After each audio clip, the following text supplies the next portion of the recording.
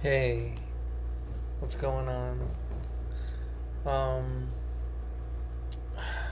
so one of the things that I've been thinking about a lot is I've just been thinking about like the hand of God, the hand of God in my life. And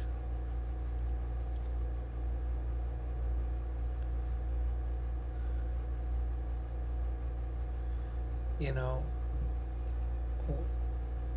when I think about the hand of God in my life,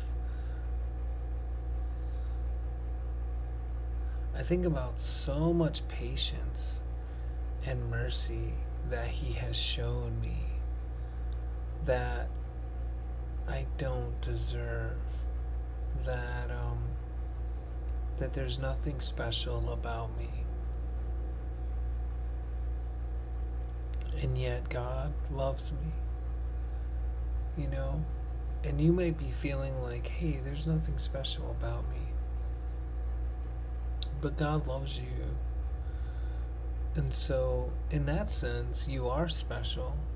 You're special to God. You're special to Him. And when I think about that, and I think about how He loves us, how He loves me, I'm so moved. I'm so moved. I'm moved in so many ways, like in obedience. I'm moved in, you know, recently I was struggling with some things and I was just like, wow, like I haven't really struggled with this kind of area of my life in a little while. Okay, wow, so it's still there. But I have a choice. I have a choice. I can be obedient to the Lord, you know. I can pray. I can ask for His help, ask for Holy Spirit's strength. Um, Also, like I can remember Scripture, you know, and I've been given the Holy Spirit, and the fruits of the Holy Spirit. One of them things is self-control, and so I can just be like do whatever I want, or I can tap into this resource called the Holy Spirit, called the Comforter, called the Advocate, the Friend. And I can find and receive strength in a time of need. So, as I've been thinking about that, I'm just like, wow, the hand of the Lord on my life. Wow, God, you are so patient. There's so many times, you know, like I almost died last year, and yet I'm still here.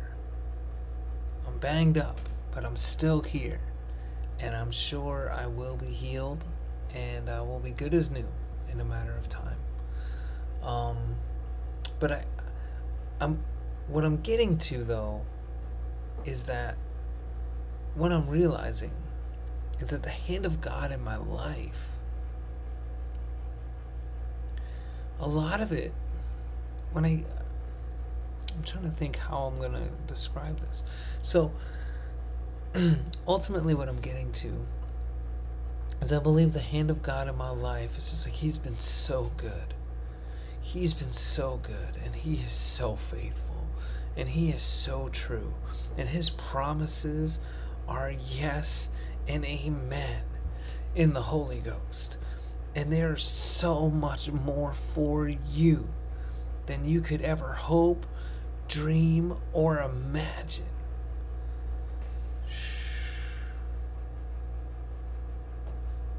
But ultimately, what I'm getting to is that I am more and more aware of the hand of the Lord in my life when I just simply worship Him. When I worship Him, and I'm just like, I worship you, Jesus. I praise you, Jesus.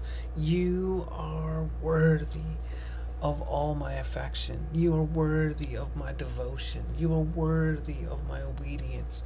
You are worthy of my enthusiasm. You are worthy of my gifts.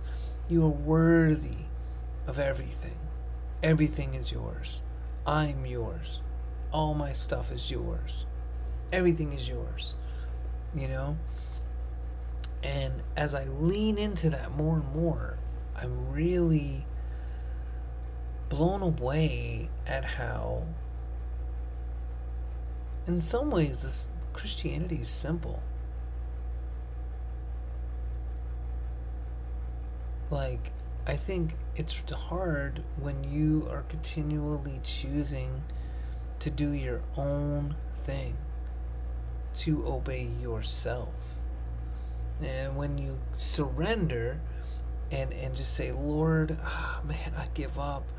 I want you to be Lord of my life. I want you to have everything. I give you my heart. I give you my future. I give you my present, Lord. I give you my past. And I just ask you, God, to just do your will. And guess what? That's what God does. But then we get an opportunity where we're like, maybe I could do it differently. Maybe I could do it better. Maybe I don't have to do everything God tells me to do, because there's grace. And grace is beautiful. It's like kind of like a get out of jail free card, But the more I am with the Lord, the more I'm learning about Him, the more I'm reading my Bible, the more I'm worshiping, the more I'm just gazing into His glory, into His glory and His beauty, like He is holy, the more I realize that I can't do my own thing. I can't do my own thing. I was bought at a price. The Bible says that you were bought at a price, and therefore honor God with your mortal bodies. Let that sink in. You were bought at a price. I was bought at a price, and therefore honor God with my mortal body. Mortal meaning this: we are mortals. As we pass on from this life to the next life, we are immortal. I'm in Christ. I believe that His that the offering of Jesus has sealed me. I believe in it. I follow Him. He's the Lord of my life.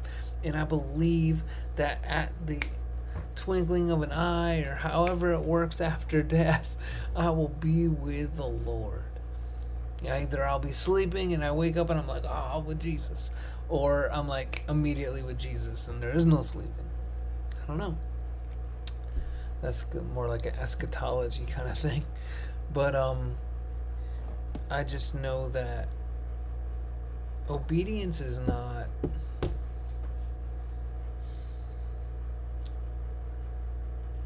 I don't know, it's not what I thought it was. I thought walking with the Lord was a certain way, and I felt like there was a certain type of thing that you're going to struggle with forever, that you are not really set free. That you are set free, but you got to keep coming back to the Lord, and you got to keep being like, oh God, like I need you. Oh, I need your help. Oh, right? And sometimes it is like that. And there are areas of our lives where we need to continually come back to Him and be like, oh God, I need you, man. I'm struggling. And then there's other areas, though, where the Lord, if you can listen, if you can be still, the Bible says, be still and know that I am God. If you can be still, I believe you will hear a voice saying back to you, you're already victorious in that. I've already redeemed that. I've already healed that. I've already forgiven that. That is over. You are free. And I believe that when you're able to hear that, your walk with God's going to be different. Because you're going to be like, oh wow, I don't have to be thinking about these other things. Of course, I present my body as a living sacrifice, and and because of that, like, Jesus sees me as holy, because of Jesus. Like the Father sees me as holy through Jesus. But I believe He's gonna illuminate other areas that that require your attention. And so yeah, so I just wanted to share that. Yeah, about the hand of God, the hand of God in your life, and just be vulnerable with you, be vulnerable with you, who's watching. That as I do more and more of these videos, I will be doing that. I will be being vulnerable. I will be allowing you into my journey with Jesus, my journey with God. And I believe that my journey with God is definitely authentically mine and historically mine. Like, I don't think there's other people that have, they might have similar stories, but it's not me. Just like when you tell your story's not me.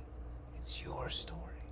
And that's why it's so important that you tell it, that you share the good news, that you share your testimony, that you step into all that God has for you.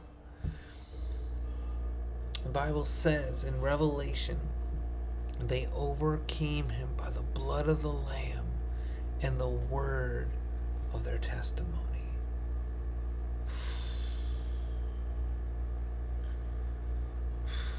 I don't know about you, but that encourages me to share more and more of my testimony.